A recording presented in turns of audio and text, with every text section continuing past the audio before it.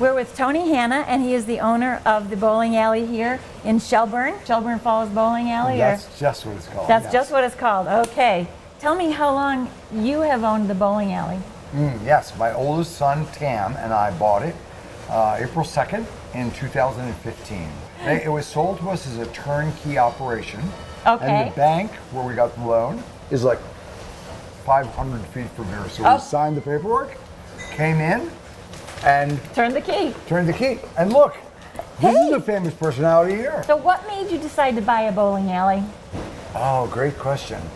You know, I had just retired from a job working as a public school counselor, an adjustment counselor. Okay. For 27 years, I had just retired, was looking for a job. My son, Tim, who you'll meet here in a minute, came here all the time. Here he is now. So yeah. This is Tam. Hi. You came here all the time before we bought it. It was a place you came regularly. Yes. Yeah, this was our spot to hang out. As you know, in our early and mid 20s, and allegedly, I told one of the owners, if you ever want to sell the place, let me know. But you deny that now. I can neither confirm nor deny. Okay. And so I got a phone call. Hey, Tam, just want to talk to you. Give us a call when you can. Good friends of ours. You know, we're here every weekend, small town. Yeah. And yeah, so they're like, hey, remember if you said if you ever wanted to buy the bowling alley? Well, we want to sell it. And yeah, they didn't go on the market. They didn't tell anybody about it or anything. And wow. Yeah, I went and found him. He was cutting wood. Just kind of freshly retired.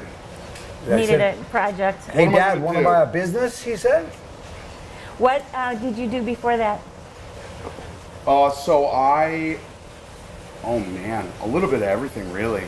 And was like just kind of looking for something to do nights and weekends. Oh, in the winter. And in the winter too, because it was, you know, mostly lawn and garden, outdoor painting stuff. Yeah. For these clients. Yeah. And here it was. Right. Nights and weekends. Wow. So what is it? Tell me about the history, because this bowling alley's been here for a long time, right? Yes, it's been here since 1906 is when it first opened the doors. Wow. Yeah, so we have a reputation of being the second oldest continuous operation bowling alley in the country. Wow. And it was only 2 or 3 lanes? Yes, 2 lanes. 2 lanes down here where we are now, and 2 lanes upstairs in 1906. Upstairs. Okay. In 1906, I bet they weren't automatic, right? Definitely not. Definitely. We weren't here, but we've heard stories, right? Yeah. Yeah, the machines fun. were hand set by kids. You know, the pin boy, the classic pin boy. Right. Until somewhere around the 60s, when the first, you know, they bought the original pin setter machines in the 60s and to replace the pin boys. So yeah, this is the original pin setter assembly made by Bullmore somewhere in the early 50s. It was made to retrofit. So if you come around here, it was made to sit where the pin boys would sit. So there was a shelf here that the pin boys would sit on. Okay. And it integrated the existing infrastructures. When the balls come in,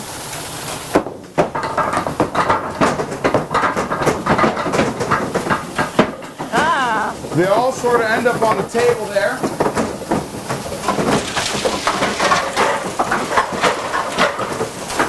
And it sorts them. Get your pins going up there. Balls go up the other side, and then just gravity roll back like they used to. So up top here we get to 10 pins. Okay. And then it pushes them forward. Oh. And then we come around to the other side and we'll see this second step. Yeah, they're up there now. And then when you hit the little doorbell out front, when the bowler hits the doorbell,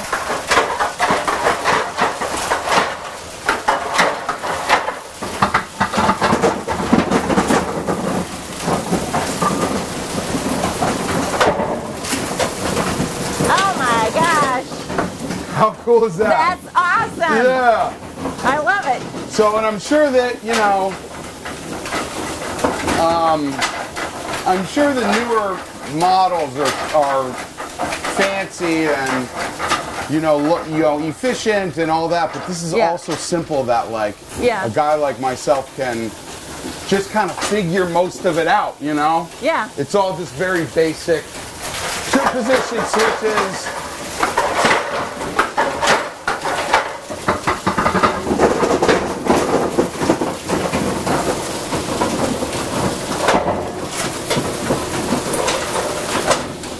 Love it. That's awesome. Was it always candlepin? Always. Always? Yep. Did candlepin start in the Northeast? Yeah. I was born in Pennsylvania. So Tam was born here, but my wife and I moved here in 1980, and the first time I came in here, I reacted like many people, like, What is that? What? Yeah, exactly. So you have a lot of leagues that go on here? Yes, we do. Mm-hmm. Are they mostly in the fall and winter? And we have a league right now, in fact. We have a summer league. Okay. That'll go for 8 weeks. But yeah, most of the leagues happen the week after Labor Day. Yeah. Okay. Until, you know, early to mid-April, depending on snow cancellations. Oh, yeah. You know. You get some of that up here? Just we get some of it. Yeah. So, are you good? That would be awesome. You know, I'm kind of middle of the road. Yeah? Not super good. How about you? We finished our Wednesday league with exactly the same average. Yeah. He and I are both like, so was it upper 80s? 80s, Yeah, 87. 87, which is kind of, you know, about in the middle. We have people, you know, the people at the top have low 100 averages. You know, they'll average 105. Do you have kids' parties and things like that as well, or? Oh, yeah. Definitely. Kids' parties, retirement parties. What's really become a kind of a niche thing in the last year or two is the like rehearsal dinner or welcome party. Yeah, they call them. We're calling them welcome parties as a thing now. Apparently pre-wedding, so the night before the wedding. Oh, really? After rehearsal, any of like your extended family, out-of-town guests, you know, that the people who are in town. Yeah. You want to see everybody as much as you can, so they'll, you know, rent out the place for a couple hours and get some food. And yeah, we've survived 2 pandemics, right? Spanish flu, which was 1918. Oh, that's right. Yeah. And now this one. Just kind of. Wow. Yeah. Just kind of dawned on us. 2 world wars. 2 world wars. The place Depression. keeps kicking, right? It keeps rolling. Really been this sort of unofficial cultural hub of town for 117 years now. Yep. Keeps rolling, no pun intended, right? No pun intended. Very for sure. funny. Yeah. Jokes. Rolling along. I think I need to test my skills. Yeah, she's looking to do some bowling. Time. Okay, excellent. Well, thank you very much. You're very welcome. I'm sure you know this, that there's never been a perfect game, right? Candlepin. Like 10-pin, they roll 300s. They get all strikes. There's never been a perfect. The world record in candlepin is 245. Really? The house record here is 178. Wow. Yep. All right, I'll try one more inning. This could be the one. One more box.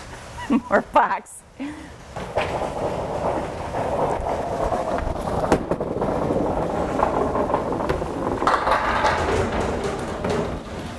Come on, push those. Oh, that wobble thing. Oh man. But at least, it's just like dancing there, but it's gonna stay standing up. of course. Of course it is. But those are going to knock those over. It's a good setup for you.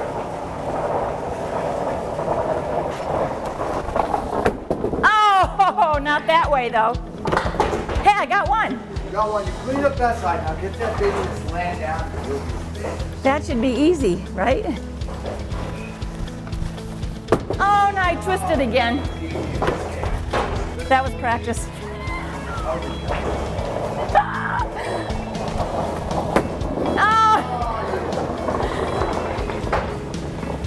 you. Come on. All right, it's got to come down. I'm up too far. All right. There we go. Oh, yeah. That was the one you were waiting for.